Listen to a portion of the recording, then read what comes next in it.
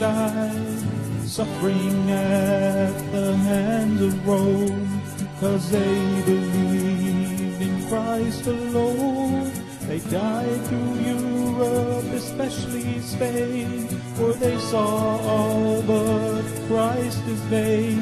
He suffered by his death for men, to save them from their awful sin. 600 years of martyred saints that history cannot erase. With iron heel and iron hand, the Roman popes rule the land. Those ignorant of history may be swept into apostasy. We won't be loved by Rome's sweet lie, with 50 million reasons why. Salvation is by faith alone, in Christ alone, by grace alone. A sovereign God give faith to man. Salvation's in the Maker's hand. This gospel offends Rome today. They offer up another way, a counterfeit, a compromise.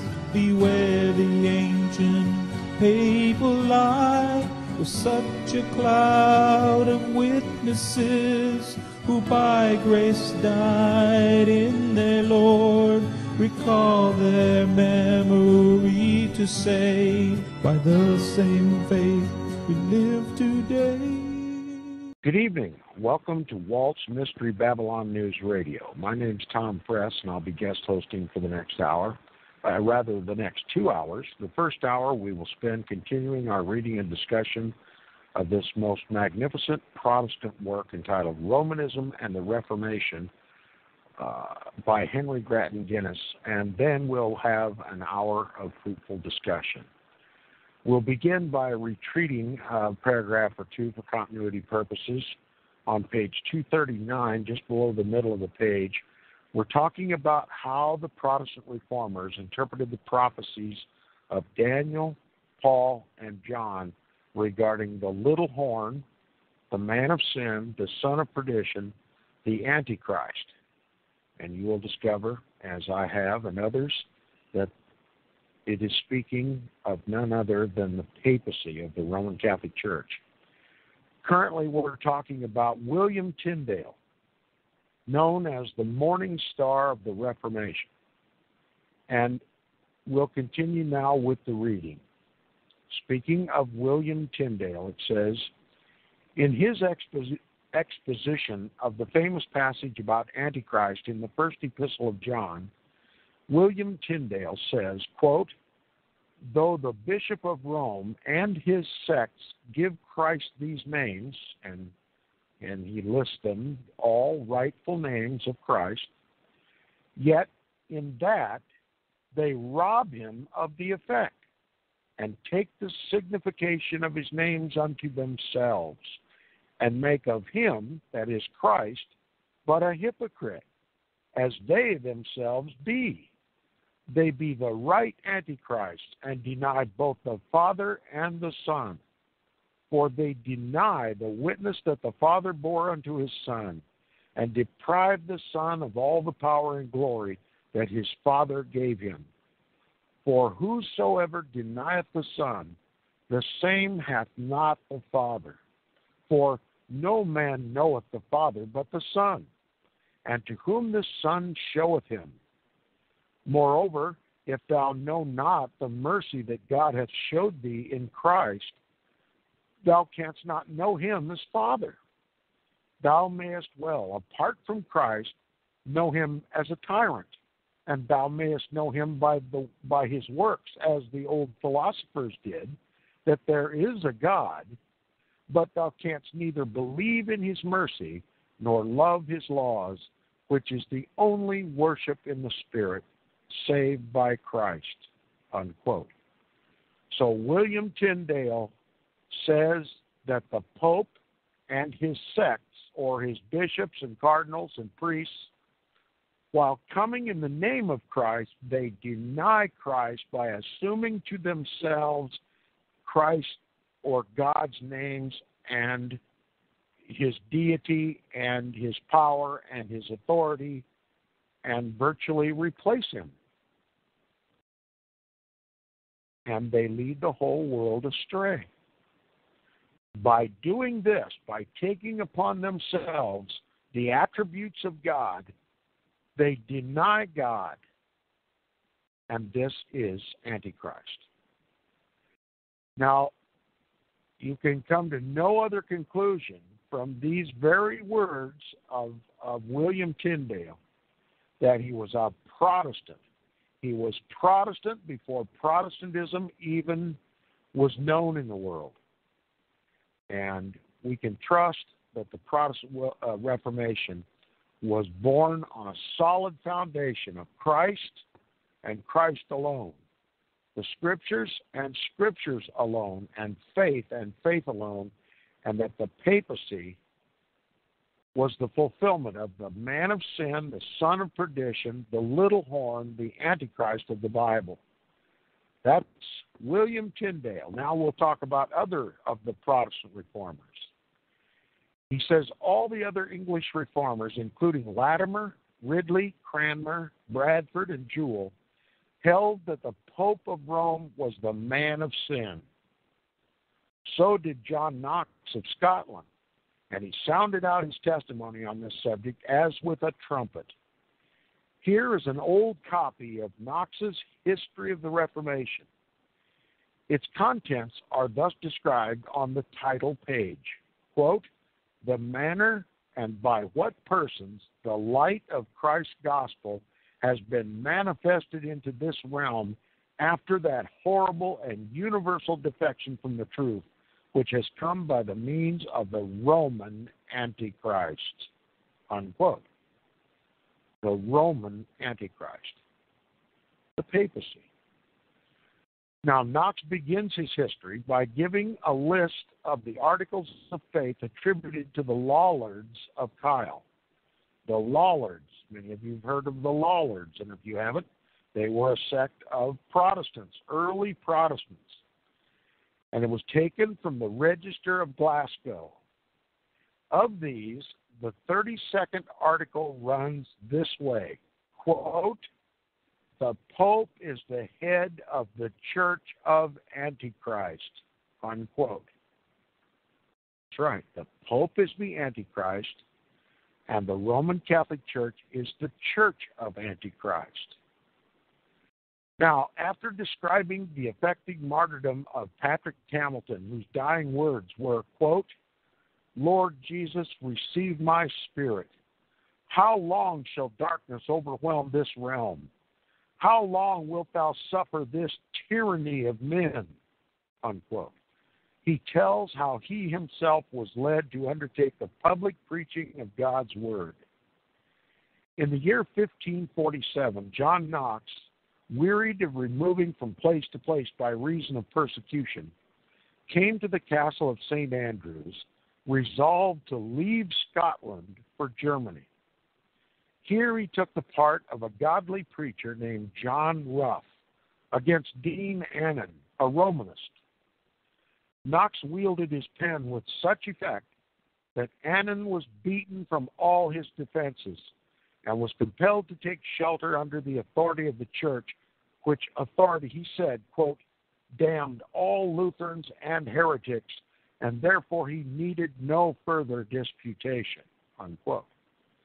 Obviously, his church was the Roman Catholic Church, and it damns all Lutherans and heretics, or better known as Protestants, and therefore, because his church damned all Protestants, he had no more purpose in disputing with them.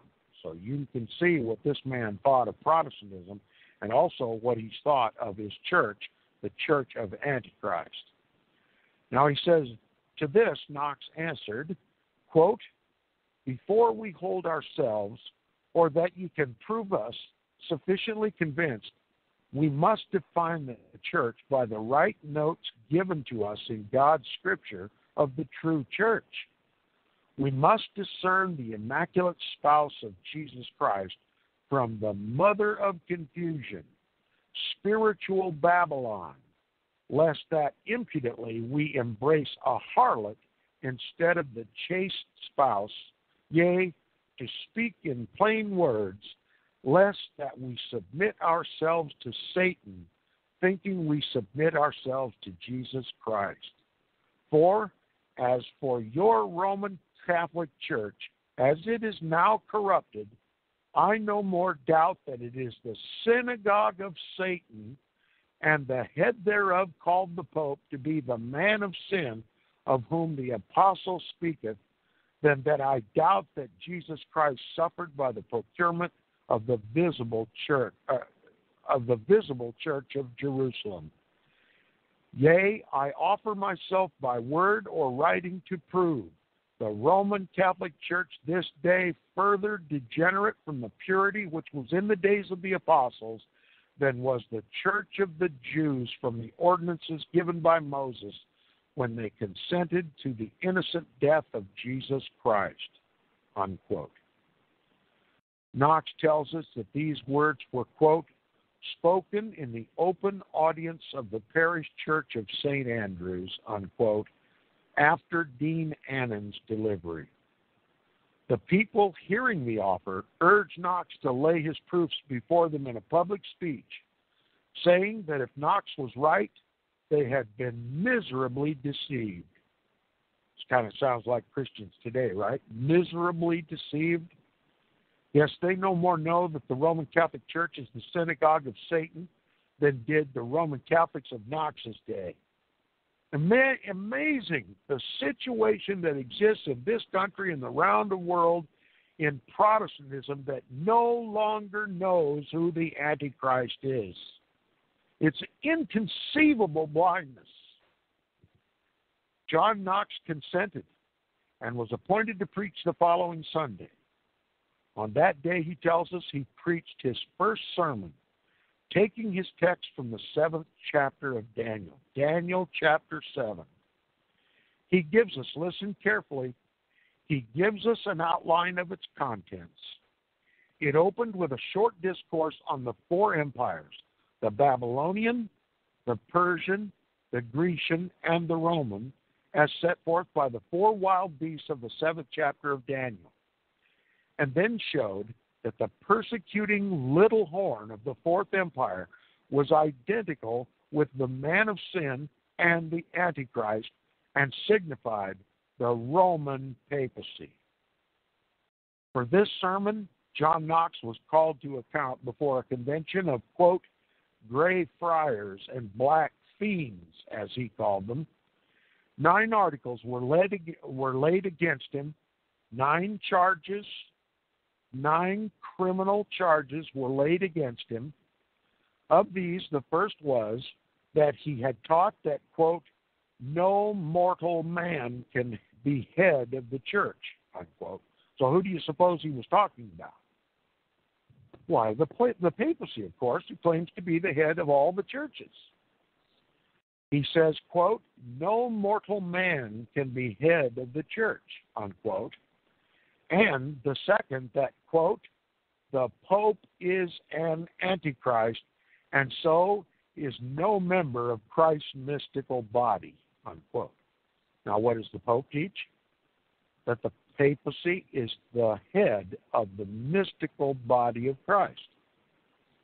So he directly contradicted the canonical teaching of the Roman Catholic Church with regard to the papacy and what role the papacy and the Roman Catholic Church play in history and in prophecy.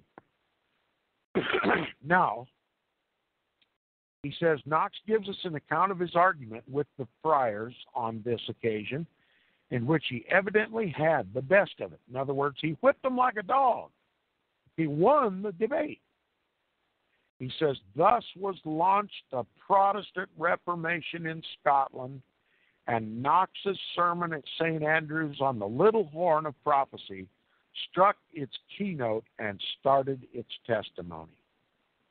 The Protestant Reformation had come to Scotland through John Knox, who protested the papacy as the Antichrist, protested the Roman Catholic Church as the synagogue of Satan, and preached faith and faith alone, grace and grace alone, the Scriptures and Scripture alone, in Christ and Christ alone. No human head of the church. Now, the English reformers were no less clear in their views and emphatic in their teachings. Ridley thus expresses himself, quote, "The see of Rome is the seat of Satan, and the bishop of the same, that is the papacy, that maintaineth the abominations thereof, that is the Mass and all these sacraments, is Antichrist himself indeed.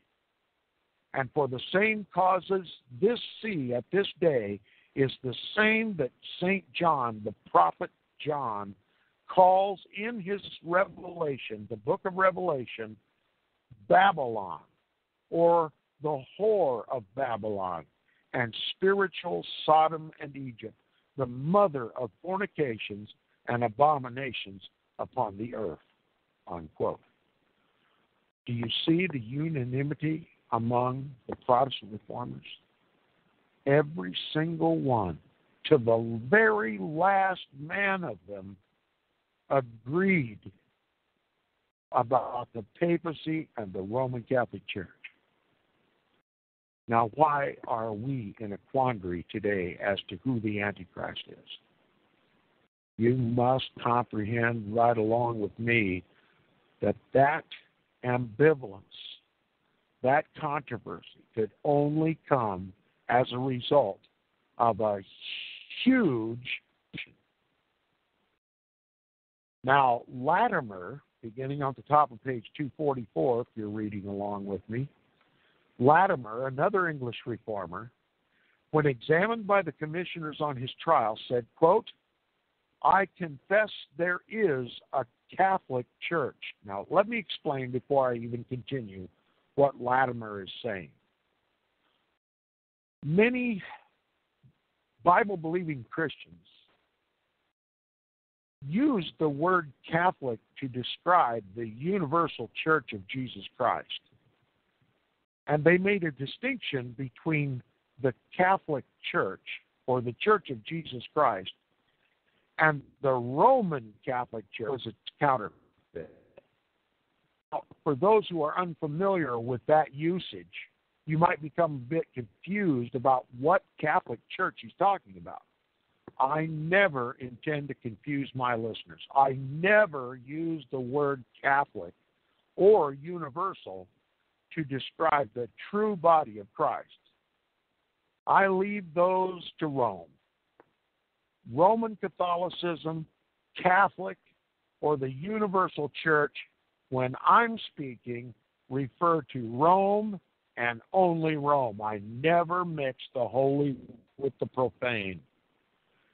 But early church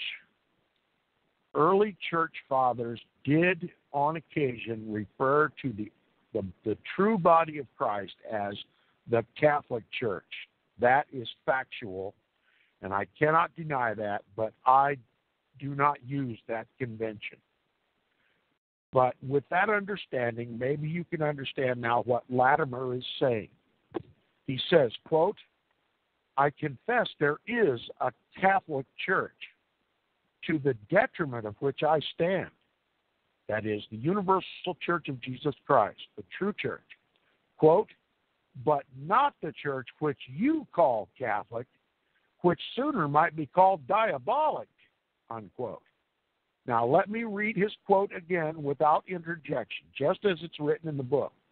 Quote, "I confess there is a Catholic Church, to the detriment of which I stand, but not the church which you call Catholic, which sooner might be called diabolic," unquote. In his second reference with Ridley, he says, quote, "Yea, what fellowship hath Christ with Antichrist? Therefore it is not lawful to bear the yoke with papists." Quote, Come forth from among them and be separate. Separate yourselves from them, saith the Lord, unquote. Yes, we are not to be unequally yoked with unbelievers, and this author, this Protestant reformer Ridley, regarded papists as unbelievers, and that's exactly what they are. They believe in a false Christ. That makes them unbelievers. Now, Bishop Jewell, another Protestant reformer of England, wrote a most masterful and powerful commentary on Thessalonians, proving the Pope of Rome to be the man of sin. Here's a copy of it. Here's good old Grattan Guinness holding up another book. You must know he brought a whole wagon load of books to prove every point that he made. He says, take as a specimen the following sentences about Antichrist. Quote, now listen carefully to this and compare what is written here about Antichrist with what is believed in the churches today, and you'll be startled as I was when I first read this. He says, take as a specimen following sentences about Antichrist. Quote, some say that he should be a Jew of the tribe of Dan. Some that he should be born in Babylon. Some that Muhammad is Antichrist. Some that Nero was Antichrist. Some that he should be born of a friar and a nun. Some that he should continue but 3.5 years. Some that he should turn trees upside down with the tops to the ground and should force the roots to grow upwards, and then should flee up into heaven and fall down and break his neck. These tales have been craftily devised to beguile your eyes, that whilst we think upon these guesses, and so occupy ourselves in beholding a shadow, or probably conjecture of Antichrist, he which is Antichrist indeed may unawares deceive us. Do you hear what he's saying? He's saying they're putting out, in order to cloak the fact, the biblical, historical, and prophetic fact that the papacy is the Antichrist, they put out every conjecture one can imagine about who the Antichrist will be. And these are what are taught in the churches today. Let me read them again. Some say that Antichrist will be a Jew of the tribe of Dan. Some that he should be born in Babylon. Some that Muhammad is the Antichrist.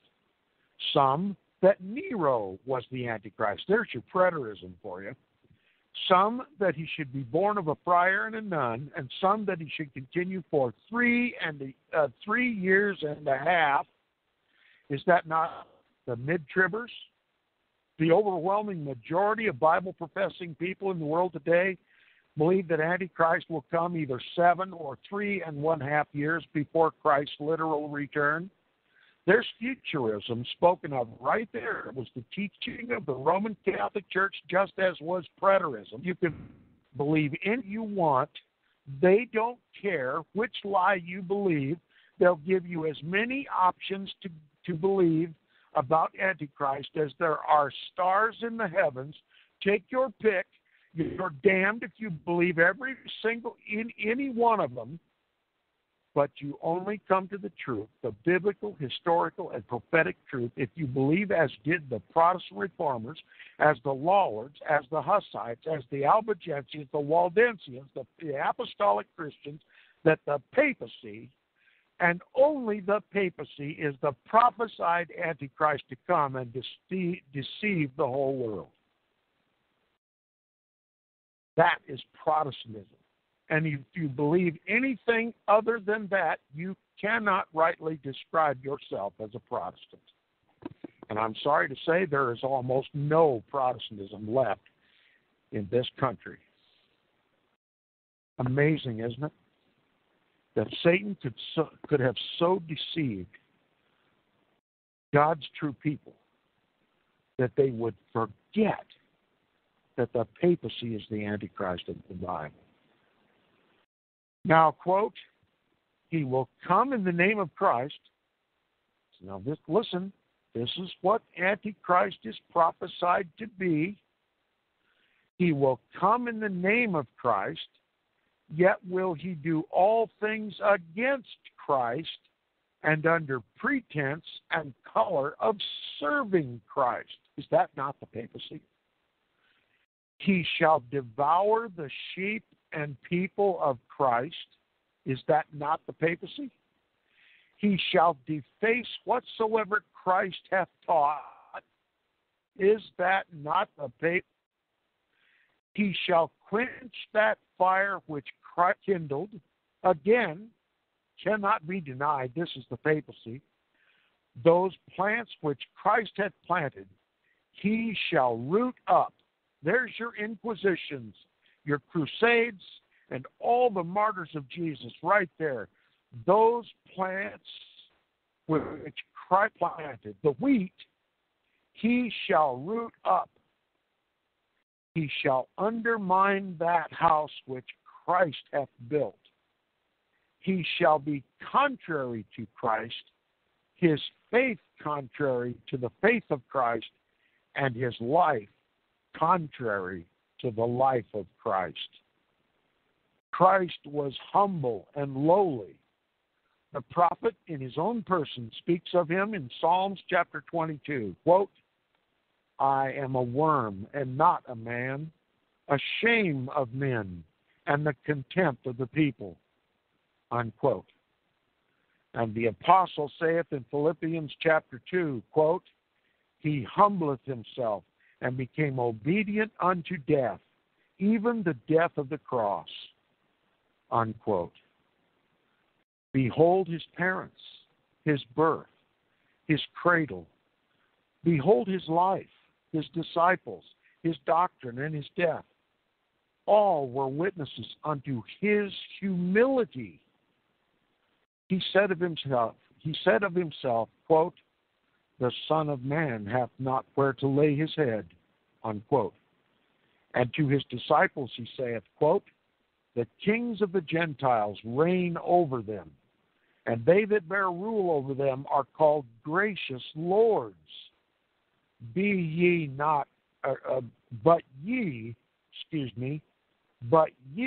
shall not be so, unquote. And again he says, learn of me, for I am meek and lowly in heart, and ye shall find rest unto your souls, unquote. Now, on the other part, take view of Antichrist. Behold his birth, his place, his chair, his estate, his doctrine, his disciples, and all his life you shall see nothing but pomp and glory. Gregory calls him the king of pride. He is proud in life, proud in doctrine, proud in word, and proud in deeds. He is like Lucifer and sets himself before his brethren and over nations and kingdoms. He makes every knee to bow to him and worship him. He makes kings to bring him water, to carry his train, to hold his cup and to bear his dish, to lead his bridle and to hold his stirrup. He claims power over heaven and earth. He saith, he is Lord over all the world, the Lord of lords and the King of kings, that his authority reaches up into heaven and down into hell, that he can command the angels of God, that he condemns who he will condemn, and that he makes saints at his pleasure, that whosoever he blesses is blessed, and that whosoever he curses is cursed. He sells merits, that's right, indulgences, the forgiveness of sins, The sacrifice for the quick and the dead. Did you know the Mass is said to be a sacrifice?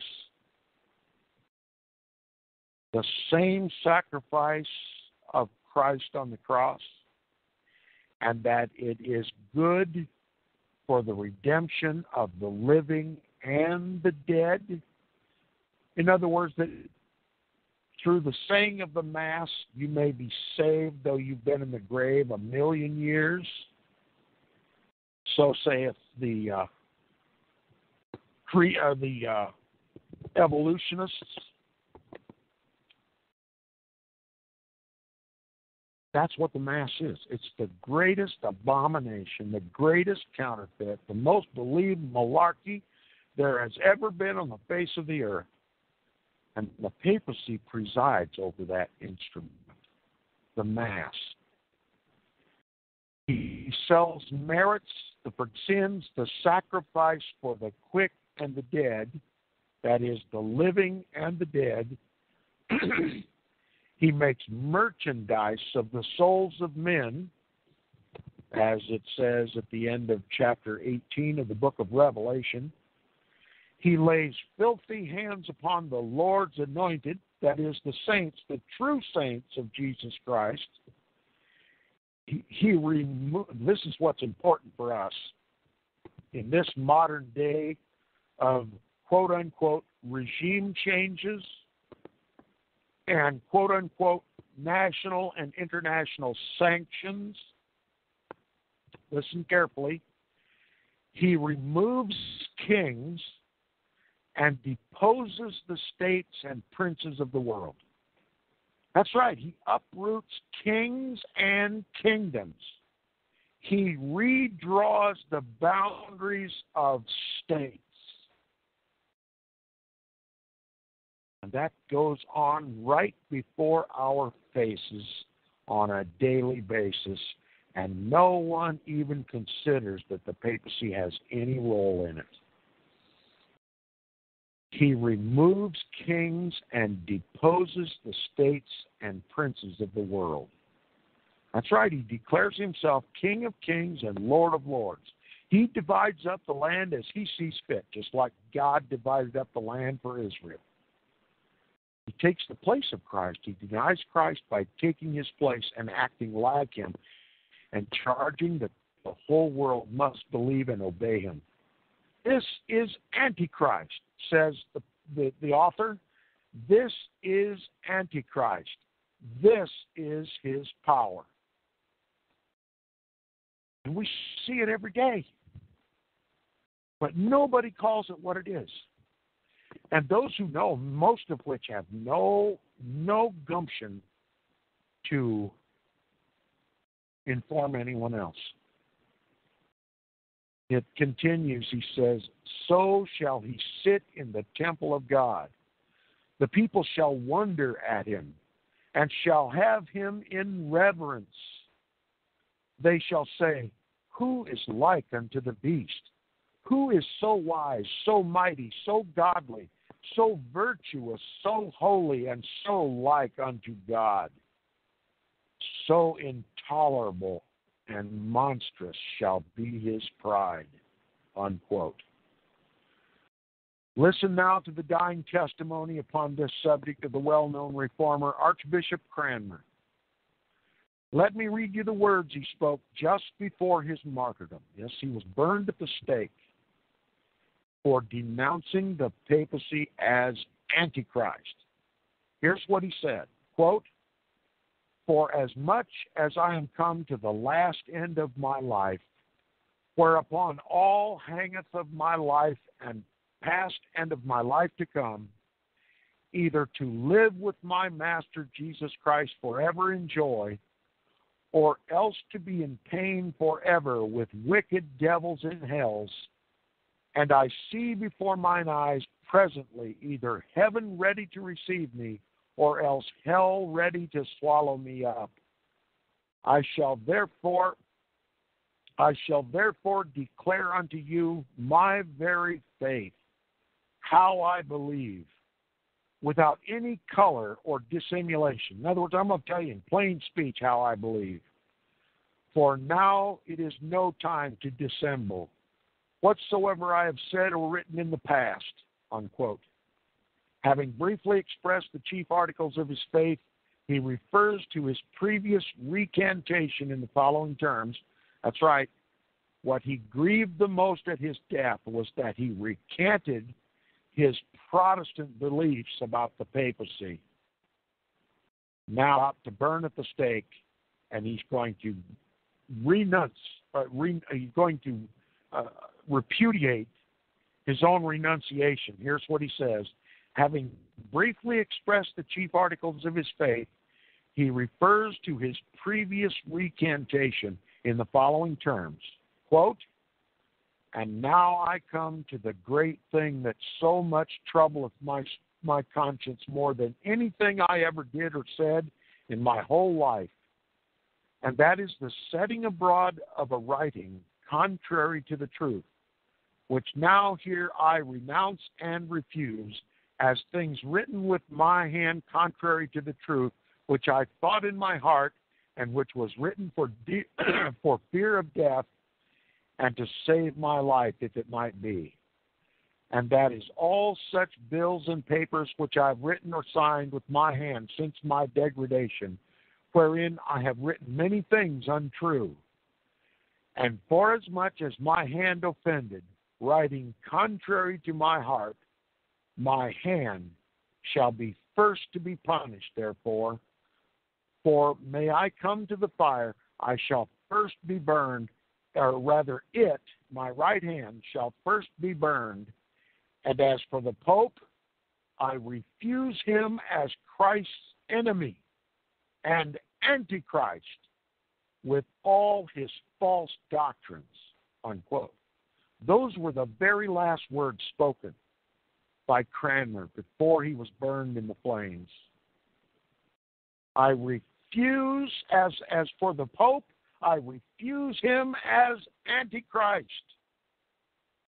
All right? He called him Christ's enemy. And that's what he is. And you'll never hear it in a single church called Christian in this country. On uttering this, Cranmer was pulled down from the stage and led to the fire. Having put off his outer garments, he stood there in a shirt which hung down to his feet. His beard was long and thick and covered his bosom. Then was an iron chain tied about him, and the fire set to the faggots. When these were kindled and the fire began to burn near him, stretching out his arm, he put his right hand into the flame, holding it there immovable.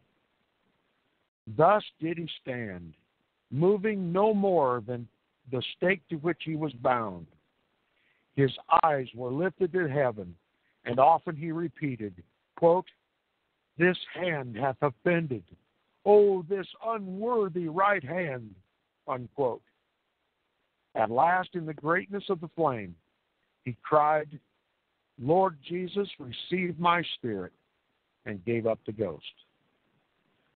Antichrist, which now by the will of God doth rage for the trial of our faith, doth nothing else but procure us a ready horse to bring us to heaven, unquote. So said the holy man, John Bradford.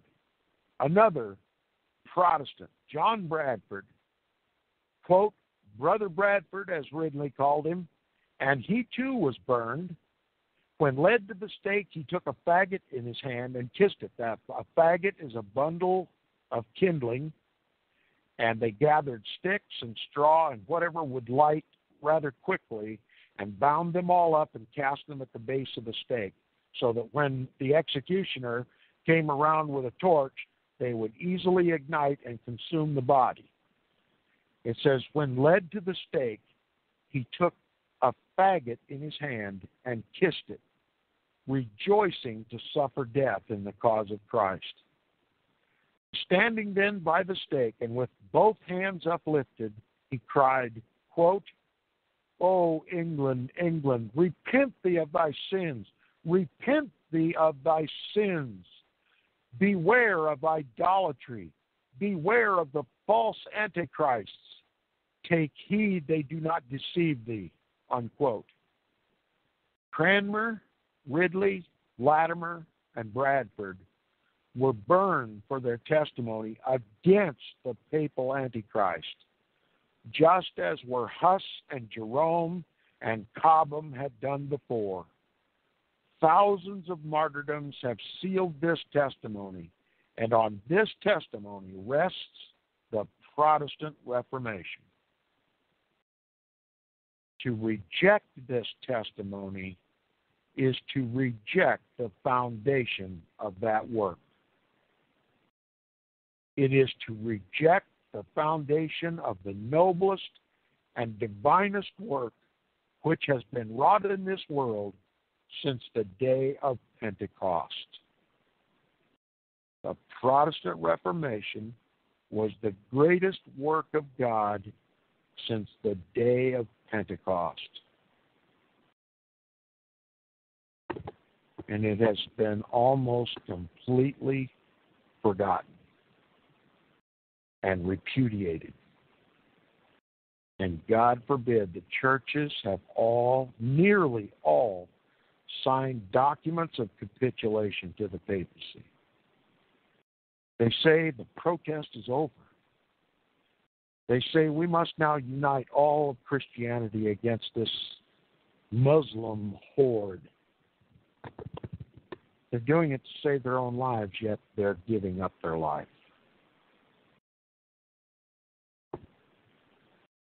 That's the truth. Ecumenism, the unification, spiritual or otherwise, with the Roman Catholic Church is spiritual suicide. You can't claim Jesus Christ out of your mouth and then serve the Antichrist, the Pope of Rome, with your hands and your feet. You cannot serve two masters, for you will love the one and despise the other. There is but one King of Kings and Lord of Lords. The other is a usurper and a liar and the vicar of Satan himself.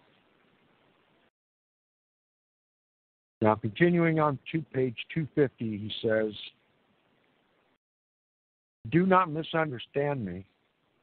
I do not say that the teachings of Scripture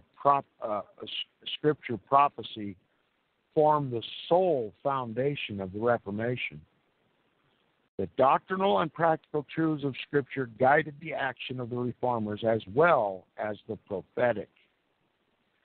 They opposed the Church of Rome as condemned alike by the doctrines, the precepts, and the prophecies of the Word of God. It might be difficult to say which of the three weighed with them the most. On each, they were clear and emphatic. These three elements cannot be separated in estimating the springs of the Protestant Reformation. From the first and throughout, that movement was energized and guided by the prophetic word. Luther never felt strong and free to war against the papal apostasy until he recognized the Pope as the Antichrist. It was then he burned the papal bull. John Knox's first sermon, the sermon which launched him on his mission as a Protestant reformer, was on the prophecies concerning the papacy.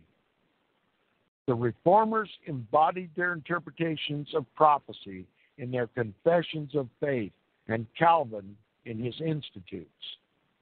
All the reformers were unanimous in the matter. Even the mild and cautious Melanchthon was as assured of the anti-papal meaning of these prophecies as was Martin Luther himself. And their interpretation of these prophecies determined their reforming action. It led them to protest against Rome with extraordinary strength and undaunted courage. It nerved them to resist the claims of that apostate church to the uttermost. It made them martyrs. It sustained them at the stake. And the views of the Protestant reformers were shared by thousands, by hundreds of thousands. They were adopted by princes and peoples. Under their influence, nations abjured their allegiance to the false priests of Rome. In the reaction which followed, all the powers of hell seemed to be let loose upon the adherents to the Protestant Reformation. War followed war. Tortures, burnings, and massacres were multiplied. Yet, the Protestant Reformation stood undefeated and unconquerable. God's Word upheld it, and the energies of the Almighty Spirit. It was the work of Jesus Christ as truly as the founding of the church 18 centuries ago, and the revelation of the future which he gave from heaven, that prophetic book with which the Scripture closes, was one of the mightiest instruments employed in its accomplishment. To resist the use to which the Scripture prophecy was put by the Reformers is no light or unimportant matter. The system of prophetic interpretation known as futurism does resist this use. Here, for the first time, Henry Grattan Guinness uses the term futurism to describe the fallacy, the Jesuit-inspired fallacy that has single-handedly overthrown the belief of the unanimous Protestant reformers that saw the papacy all throughout its history as being the fulfillment of the little horn, the man of sin, the son of perdition, and the biblical, historical, and prophetic Antichrist. And here it is, futurism resists this interpretation of the prophecies. Full well, the Jesuits foisted futurism against the Protestant Reformation. And the Protestants took the bait, hook, line, and sinker, swallowed it down deep until the hook is engaged into their bowels and they can no longer spit it out. And now they're being reeled into the bark of Peter to be food for the papacy, and that's just exactly what the papacy intends to do with them. Eat them alive spiritually.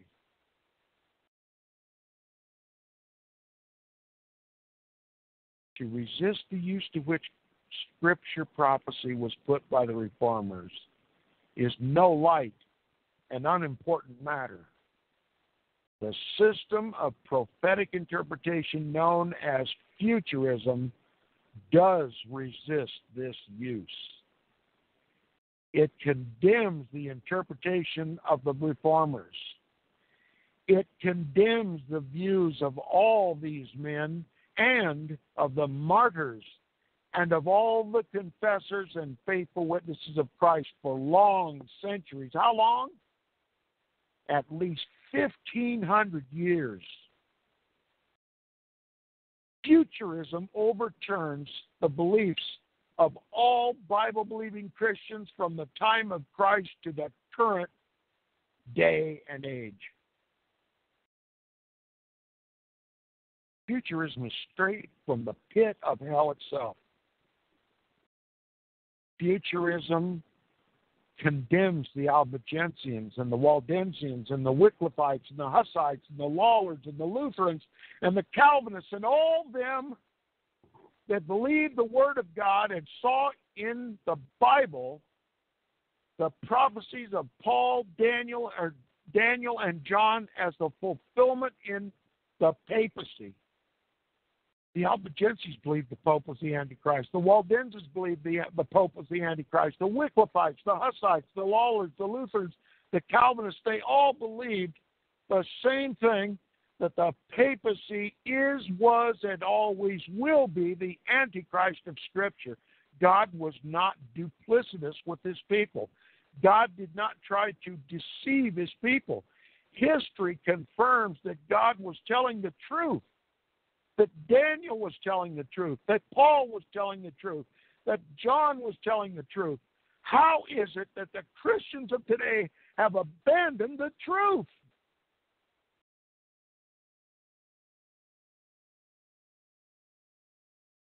futurism condemns the Albigenses, the Waldenses, the Wycliffites, the Hussites, the Lollards, the Lutherans, the Calvinists.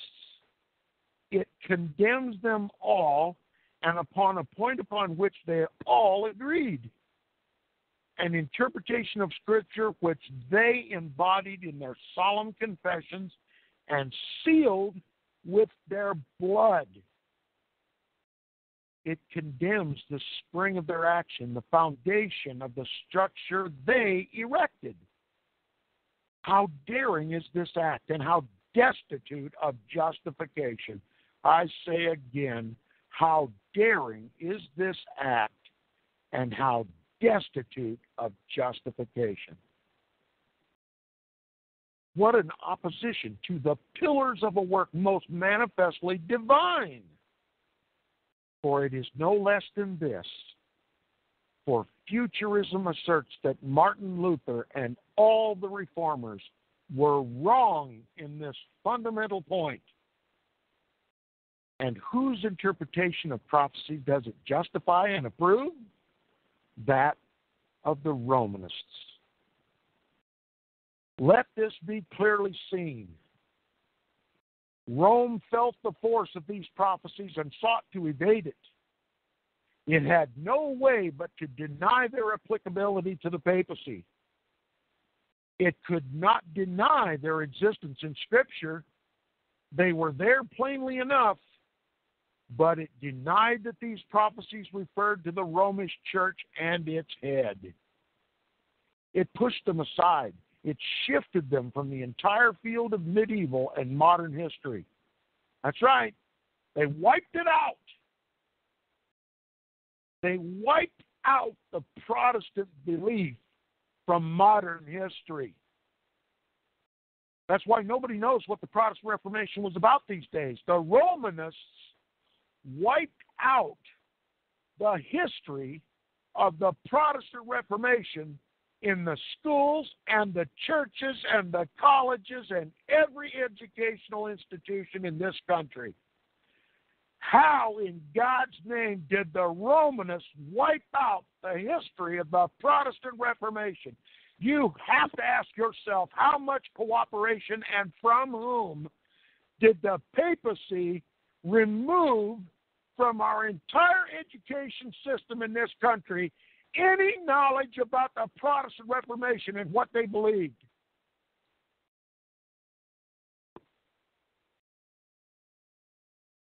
You have to ask yourself. And how much can you trust any of those institutions today that thought it beneficial, that thought it proper to hide Rome's atrocities and to also hide God's hand of reformation in his body? What deception we are under today. It's not so much the lies they teach, the lies they tell. It's the truth they've hidden from us.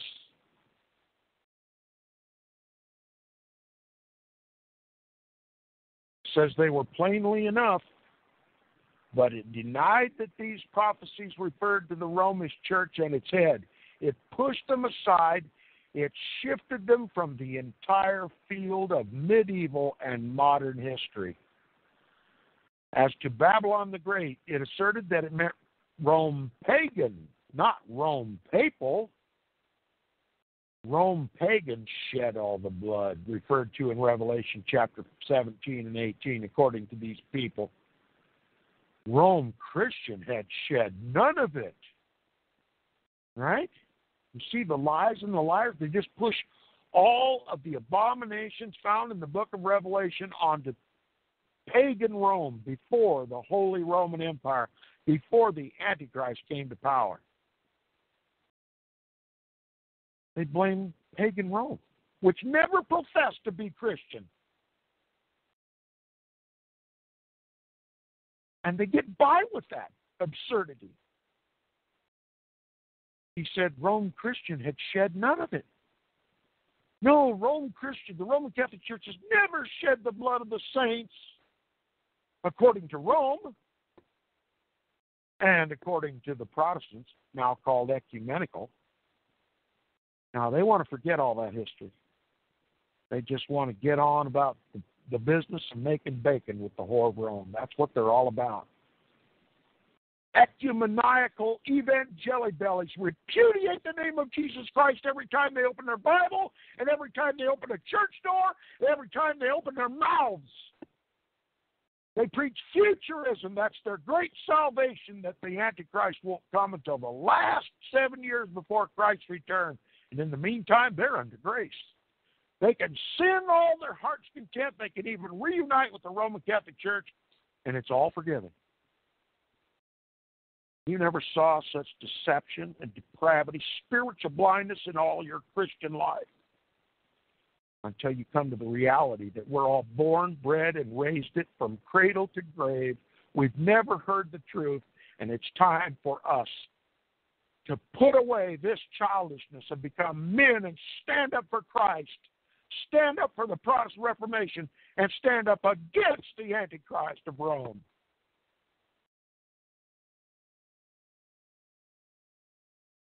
I'm going to conclude right here, on top of page 253, and I hope I can get my voice back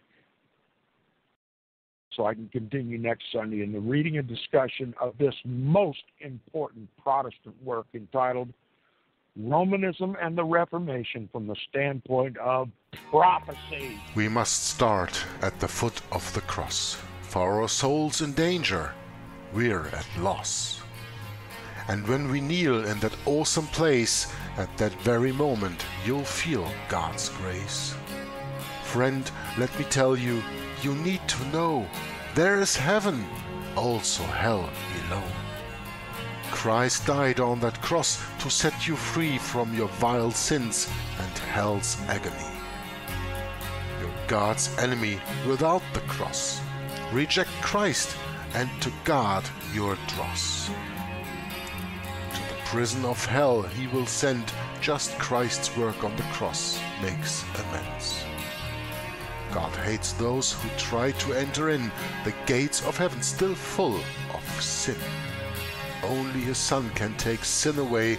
Go to the foot of the cross this day. God has provided only one way to enter heaven's wondrous array. Accept what Jesus did for us all. He paid our debt, so hell won't befall. Go to the foot of the cross this day. His precious blood washes sin away. We each need to think more of his cross. Without our Savior, we're total loss.